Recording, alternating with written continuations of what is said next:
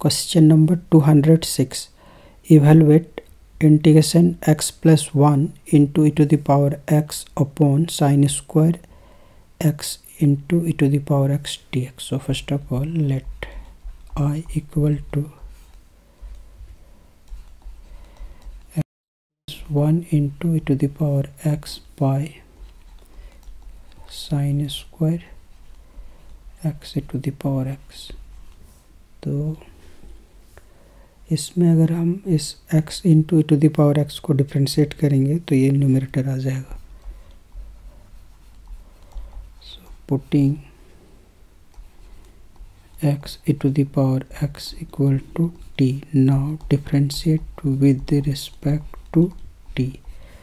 तो इसमें product rule use होगा. तो x into e to the power x का integration differentiation e to the power x ही होगा plus e to the power x into और x का differentiation करेंगे तो ये 1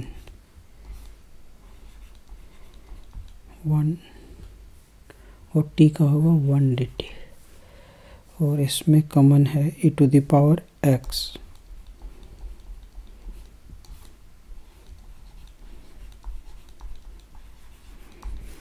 So therefore I equal to integration 1 by